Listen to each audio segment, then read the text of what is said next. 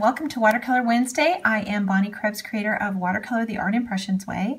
And this week's project is sort of mixing some old with the new. And that's the great thing about these stamps is that every time I come out with new ones, you're going to be able to use them with things that you already have. So you really are building a collection. So I kind of went back to this old set, and I haven't actually done a video with this, but I love this stamp. This is a stone window, and it actually goes back to Project Series 9, and this is set 1. So it's this little window right here. We're going to use that. We're also going to use this branch from the clay pot set. The new pot, one of the new pots. Now you can use any. So I used one of these, but you can use any pot that you have for this project. But I use this one right here. I'm also using this field grass. So both sides, so the right and the left. In the new foliage set, I'm going to use this ivy, both the right and the left, and this tiny little foliage. In the new flower set, the long stem, the small one. But again, you can use any of the long stems that you have. In the flower set, so the basic flower set, the daisy bunch. And then in the foliage set, the vine. So we're actually using a lot of stamps, which is fun to do. It's fun to do these really simple projects that only take a few. In fact, a couple weeks ago, I did a row of cottages, beach cottages, and I only used one stamp. But it's also kind of fun to mix it up. So we're using a lot this time. I think 11 in this project. So it is kind of fun to mix it up and make it a little more complex just to challenge you. So we're going to start out by stamping the basic image, and that would be that stone window. So we're going to ink this in 2 colors. We want to get that old stone look, so we're going to mix it in 2 colors. So we're going to ink it in the sepia first. Get this all inked up really well here. Get the whole thing. That sepia on there, and then we're not going to stamp it off this time. We're just going to add the African violet to it over the top. So just go ahead and ink it up now with the African violet right over the top. Okay, and we're going to stamp that right in the center. So just about right there, and that looks pretty good. So we're going to go on to the next step now. As soon as that's dry, I'm just going to take a couple of Post-it notes, and I want to cover some of this area so that I can do the inside of the window. And I don't want to stamp over the top of this image. So I'm just going to cover this up right here. And you can use anything. You can cut a mask too. I usually don't cut a mask unless I really need one. I try to use Post-its as much as possible just because it's so much faster to do it this way. Okay, so let's go on and do our little scene that's inside here. And all I've done is a really simple scene. I've brushed in some water and some little field back here and some sky. That's all we have to do. Just make it really simple. So I'm going to use 2 colors for the water. The number 86 and the number 29. So this kind of warms up that water a little bit. But you can mix. So try different types of water. You can use more of a tropical color and make this really, make that water more tropical. It's all up to you. But try it, it's fun. So now we're going to brush in the water in here, and just a little bit. So just kind of brush this in, and actually we can move this a little bit here, just so we get this water in. It's okay to put a little bend in it, just like that. Let that dry. Actually, let's just move this out of the way. And let's put the little grassy hill in here. And I'm using the olive green. And don't stress about this kind of a thing. You're just kind of brushing in the idea of it here. So don't worry about this at all. Just put in a little green back here. And then go back in now and add some sky. So you can use that same color, just make sure it's really washed out so it's really light, and just kind of brush this in. That looks good. And let's just put in a little darker color here. So we've got that going on. Okay? I want to make sure that that's really dry now. before we go on to the next step. And we're going to add some foliage in here. So we're going to stamp that branch now that's from the clay pot set. So this one right here, we're going to stamp that back into the background. So now we need our little post-its here.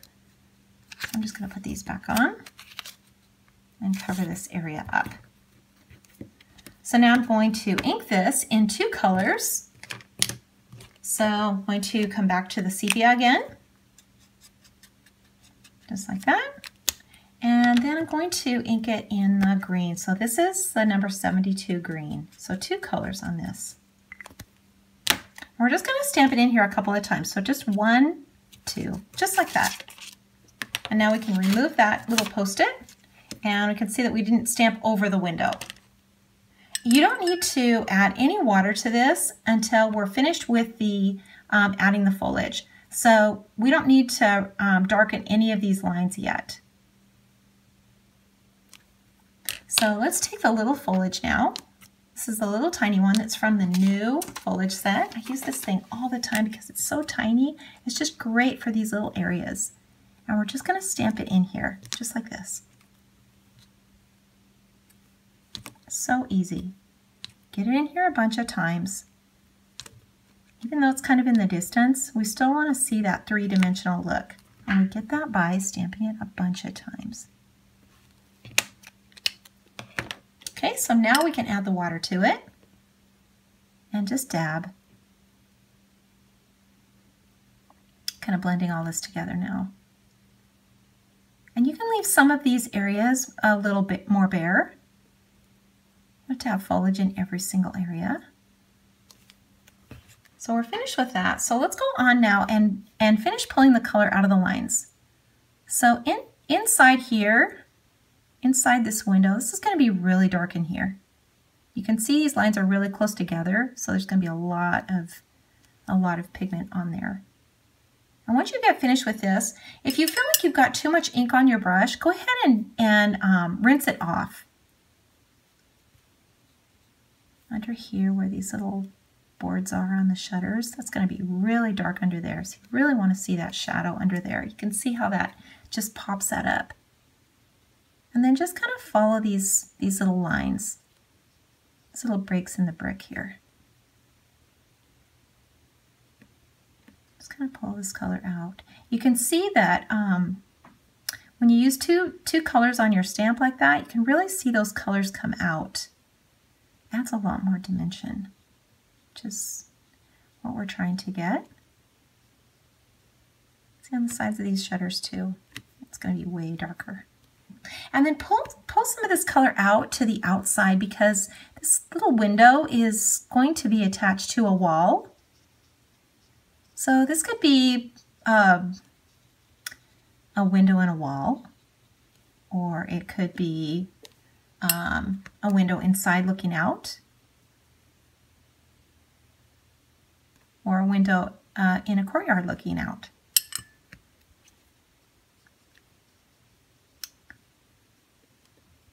Okay, so we've got pulled all this color out. Let's add a little more color now to the window, and that would be to the stones. So I'm adding a little gray. So this is actually number 40 gray, and I just added that to my palette. I'm just going to put a little color on here. So remember, we don't want to cross the lines.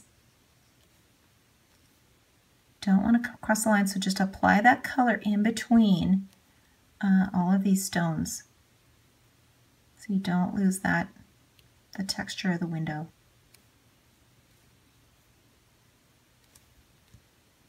All right, that looks good. So we are ready to move on to the next step, and that would be to add our little pot down below. And I don't need this big thing, and so on the original here, I just used about half of it. So I did not ink the very top of it. We're going to just kind of fill it with all kinds of foliage. So I'm just going to ink to about here. So probably just a little over half. And I'm going to ink it with the 2 colors again. So that would be the African Violet and the Sepia.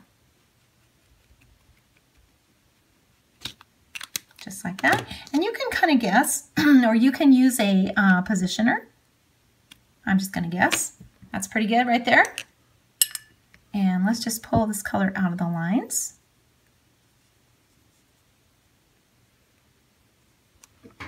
And actually you can kind of drag that color over to the side too. We want this to sit on the ground, so we don't want it to look like it's floating. And then let's ink the vine now. So this is the little vine from the original foliage set. And we're just going to put some of this in now. Just kind of random. Remember, we want to get it stamped in there a bunch of times.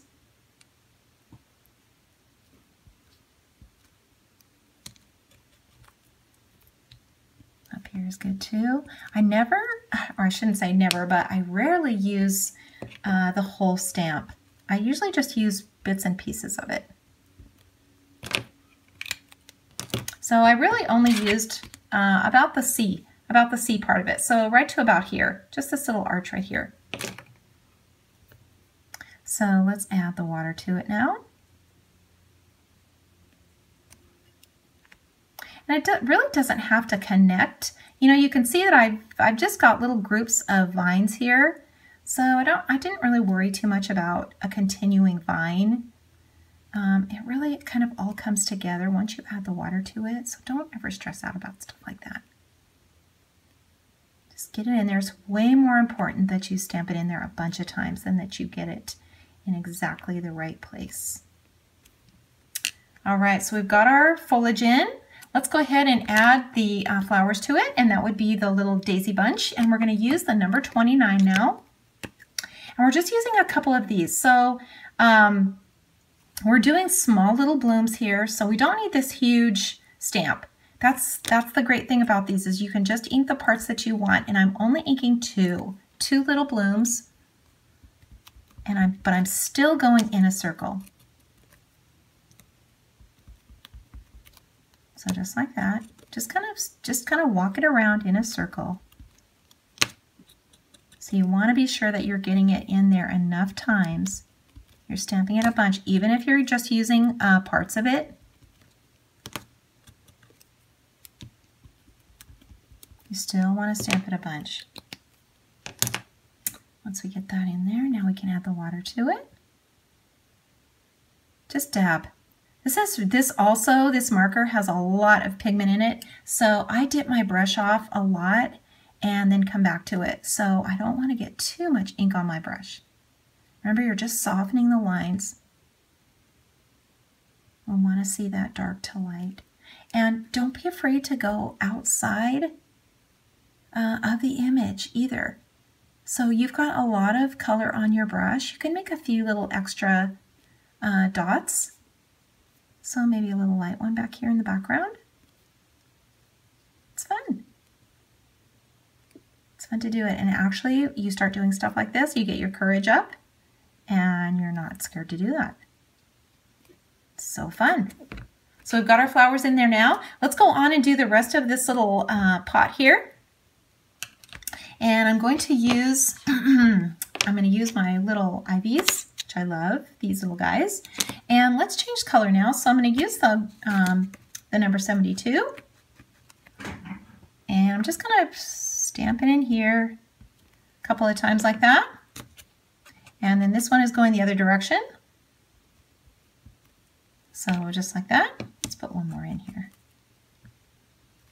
And it's kind of nice when you use just half of this pot, especially for something like this. It's really overflowing the pot because I'm not fighting those lines here in the image. So don't be afraid to do that. Sometimes you want all those lines in there, especially if your foliage is coming straight up and out of your container. But if you're going to overflow it with a lot of foliage, just leave that line off.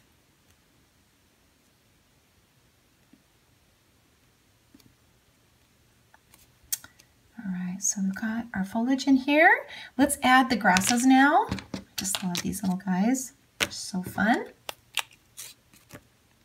So ink this whole thing up. This one's going to the left, and this one is going to the right. You can just kind of put this wherever.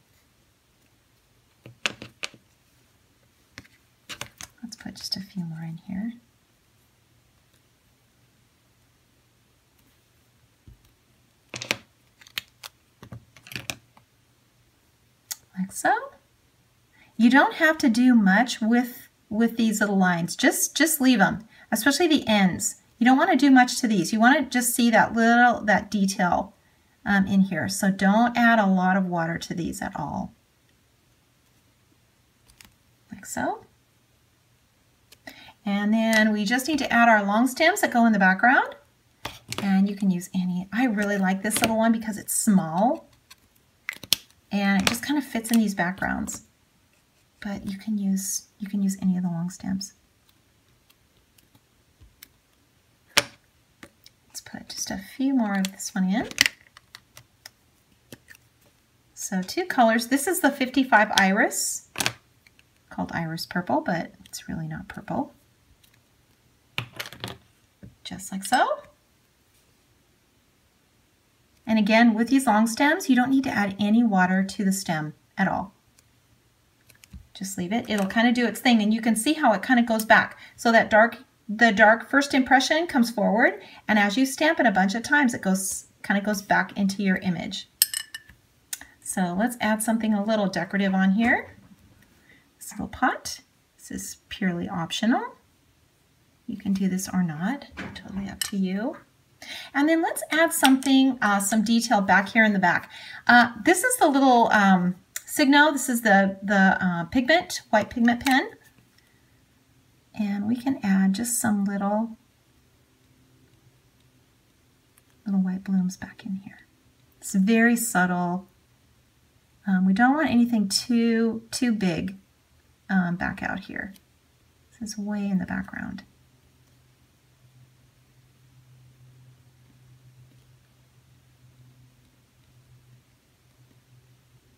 Just keep putting these in and let that dry. If you want to, you can add a little more color to the background. So remember, this is a wall, whether it's in a courtyard or whether it's inside. It is a wall, so we do want to see that background. This window isn't floating in space, so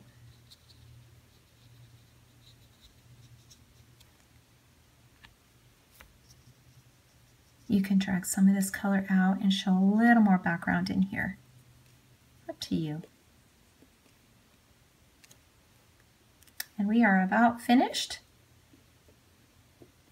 with this little project. One thing left to do, and that is to sign and date, of course. Never forget to do that. And put it on a card or put it in a frame. Give it to someone that you care about. You will make their day. I promise you that. Thank you so much for watching. If you like this video, please give me a thumbs up, and I will see you all next week.